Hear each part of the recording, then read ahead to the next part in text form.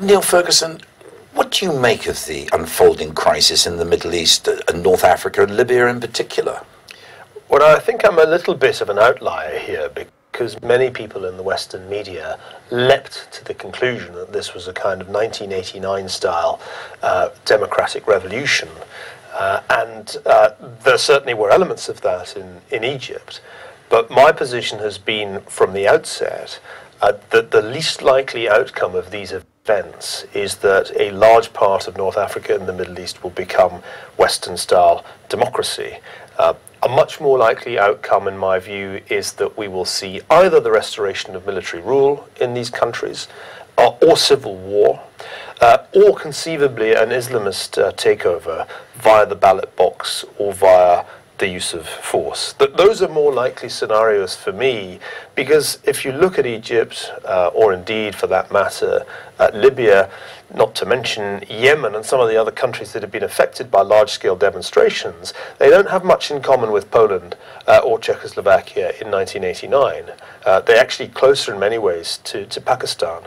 And it's quite hard for countries like that, where there's high levels of illiteracy, very youthful population with 20% of the population aged between 15 and 24, high food prices and so forth, to make a transition to the kind of political systems we have evolved over centuries in the West. So I'm relatively pessimistic, and I would be very surprised if we saw a happy ever after scenario of the sort that we did see in Central and Eastern Europe back in '89.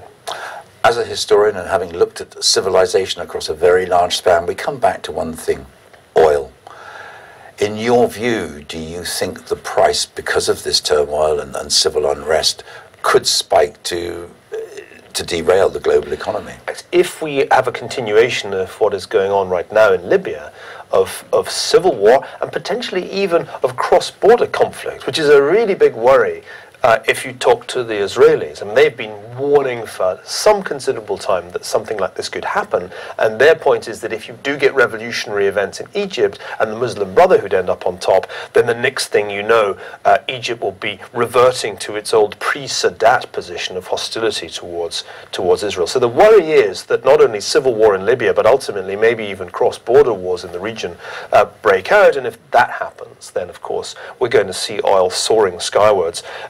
Nearer to $200 a barrel than 100, and that would be as big a kick to the U.S. economy as well as to the rest of the world's economy as anything that happened in the 1970s. And right now, the conflict is not just about oil.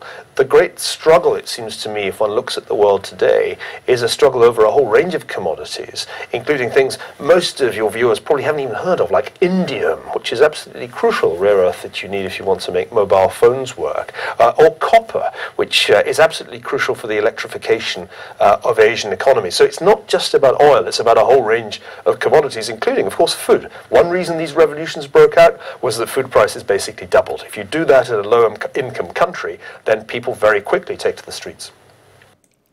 Hello everyone, welcome to Global Government News. Today is Thursday, March 3rd, 2011, and I'm Darko. Welcome everyone to this news bulletin. Please visit my website, www.ggnonline.com. That's ggnonline.com. I haven't posted a new poll yet, but if you haven't seen the results as far as the government being shut down, most of the people said it's very likely, although it looks like it's not going to happen. One of the features I wanted to show in my on my website here is if you want to follow me on Facebook, you can go down here to the bottom and allow you to do that. And also you can join my website. I have 16 followers right now. And also you can subscribe down here by entering your email address. So all the posts will go to your email. All right, we're going to start with the economy here. And then we'll move into Middle East, War on Terror, or Reign of Terror as I call it. And then move into eugenics. This first one up is stocks. U.S. stocks rallied. Dow post best gain in 3 months. Says U.S. stocks rallied on Thursday with the Dow Jones Industrial Average posting its best and largest gain since December 1st, as investors reacted positively to a drop in weekly jobless claims and retreat in oil prices. And the retreat in oil prices is due to what? Supposedly there's talks going on with Libya, and everything's going to be good. Well, I'm not really sure of that, but either way, it says drop in jobless claims, and we'll get to that as well. And my reasoning for that: U.S. stocks rally on oil's dip, and job data. Euro is up. It says Wall Street scored its best one-day rally in 3 months on Thursday due to a pullback in oil prices and upbeat labor market data, while the euro jumped on the European Central Bank's president's inflation warning. Then stocks rise most this year on economy. Euro gains. And then here we go. This is probably the biggest story I have for the economy. Why the dollar's reign is near an end. And I've been talking about this. This will probably or most likely be the culmination to this final transition for this new economic order that these financial globalist elites keep calling for. Basically, get rid of the dollar as the main reserve currency. And that, along with the oil crisis, I believe is all staged and designed, and only the powers that be really know what's going to come out of it. So we're just kind of here, spectators, watching this movie play out before us, right? And it says, for decades, the dollar has served as the world's main reserve currency, but argues Barry Eichengreen, it will soon have to share that role. Here's why and what it will mean for international markets and companies. So it says here, I believe that in the next 10 years, we're going to see a profound shift towards a world in which several currencies compete for dominance. We have this little chart here, money leaders, currency shares of global foreign exchange transactions in 2010, US dollar 84%, euro almost 40%, yen 20%, British pound almost 13%, Australian dollar 7.6%, the Swiss franc at 6.5%, and the Canadian dollar 5.3%. And we're going to keep moving here. All the links will be posted as usual in the video description, so you can check those out. Says here, Simon Black, quote, the market is telling us that the dollar is finished. So it says there's a major shift occurring right now in the financial markets. And it says, sure, the food and freedom riots that are spreading across the globe are a major indicator that civil unrest follows very closely behind resource shortages and economic turmoil. But there's something else that I've noticed recently. It's a sea change in the financial system. Gold falls 1.5% on ECB rate talk. Peace plan. Gold fell 1.5% on Thursday, snapping a 4-day rally to record highs on news of the Venezuelan proposal to end turmoil in Libya, as the European Central Bank warned it could soon raise interest rates. Then moving on to commodities. Looks like Brent crude futures were down $1.50, trading at $1.14 a barrel. And then we move down here to cocoa futures were up $50. And then we have coffee up $5, and corn futures up $15, cotton up $5, wheat up $12, sugar was up 20 cents, soybeans up almost $20, oats up $4, and live cattle futures up 70 cents. So Treasuries fall as inflation-linked securities signal faster price gains. Then we have auto sales increase in the U.S. by 27% last month. Oil settles at 2.5-year high on Libya violence.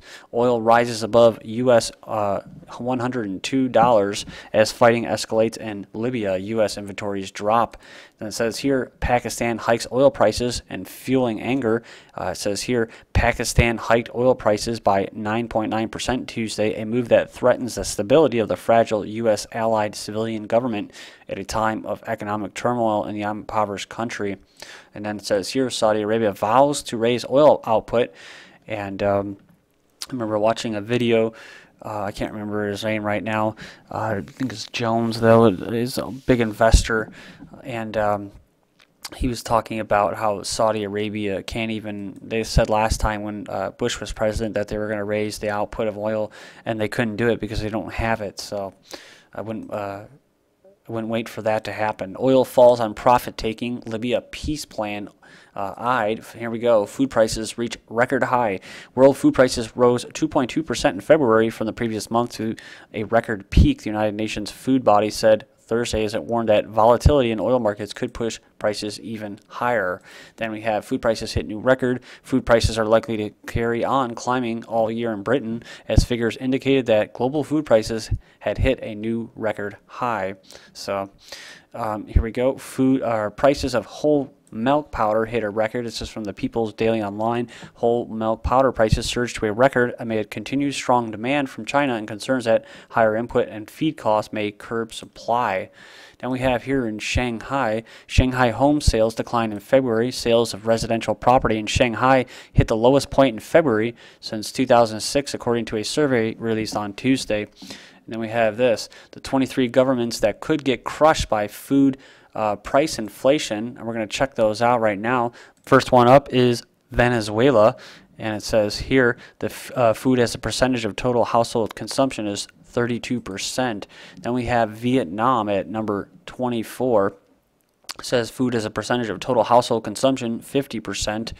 And then it says here Latvia, and they're at 34%. China already experiencing protests. Food as a percentage of total household consumption, 39%. Then India is at 50%. Ukraine is at 61%. And then we have here Bulgaria, almost 50%. Tunisia, 36%, a little lower. Dominican Republic at 38%. Libya at 37%. And then it looks like we have Pakistan at 47%. Then Kenya, Philippines, Romania at almost 50%, Angola, Azerbaijan 60%, Hong Kong only 25%, Sudan 52%, kind of high, Sri Lanka, Egypt at almost 50%, Lebanon 34%, almost finished here, Nigeria 73%. Wow, dude, that's crazy. Algeria 53%, and Morocco 63%. Bangladesh 53%. And why is that important? Well, because when food prices spike, I mean, these people are going to be crushed big time. It says here, Capita Land says moves unlikely to lower prices. CEO of Developers China unit says limits on home purchases won't reduce prices. Risk of creating pent-up demand. The chief executive property developer Capital Land China's unit said Tuesday that the country's latest measures to cool property sector, including restrictions on home purchases and reduce land supply for private development, will most likely result in pent-up demand rather than lowering prices. And that's, of course, what China was doing recently with their new law that passed. Regulators pushed 20% down payments on homes. Banking regulators are pushing for mortgage lending rules that require homeowners to make minimum 20% down payments on loans classified as lower risk, according to people familiar with the matter. Then housing prices fall at fastest pace for a year. The fastest fall in UK housing prices in more than a year in February was tempered by a surge in demand from potential buyers. U.S. officials fighting to save homeowner aid as lawmakers fault failures. Obama administration officials launched a campaign to preserve as much as they can of the $50 billion in foreclosure prevention aid for homeowners amid growing criticisms from both Republicans and Democrats. Quote, "It's very important to continue these programs given how difficult the housing market is right now." But the Republicans pretty much go on and say that that the program was not a success and it was a failure. And I believe this is the program that was to help people out during the housing crisis. And there was a lot of rules and a lot of little hidden stipulations in which people thought they were going to get aid and they didn't, and they really needed it. So requests for unemployment benefits fall for third times in 4 weeks. The number of people requesting unemployment benefits last week plunged to a nearly 3-time-year low, bolstering the likelihood that companies will increase the pace of hiring this year. Well, no, that doesn't really say anything. It just says that there was less people filing for unemployment. Maybe they can't file for it anymore. Maybe they're not allowed to file for it anymore, or maybe they were kicked off so they can't refile again. So it doesn't mean that there's more people that are having jobs. It just means that less people are filing for unemployment. So you just have to be aware of those numbers, the number crunching that they do. Jobless claims drop, so there's that. Then new job hirings in U.S. private sector to the tune of 217,000 ADP. So, and it's ahead of the federal government's monthly jobs report. Private payroll processing firm announced that the U.S. private sector hired 217 workers, so they did hire some workers, so that's good, I guess. Auto sales increased in the U.S. by 27% last month, and shoppers emerged in February. Shoppers had spring in their step during February, with retail sales for the month showing solid spending. And finishing up, U.S. service industries grow at fastest pace since 2005 as recovery widens. So the recovery is here. Now it's a restructuring. Work harder for less. This is GGN, and I'm Darko. Thank you.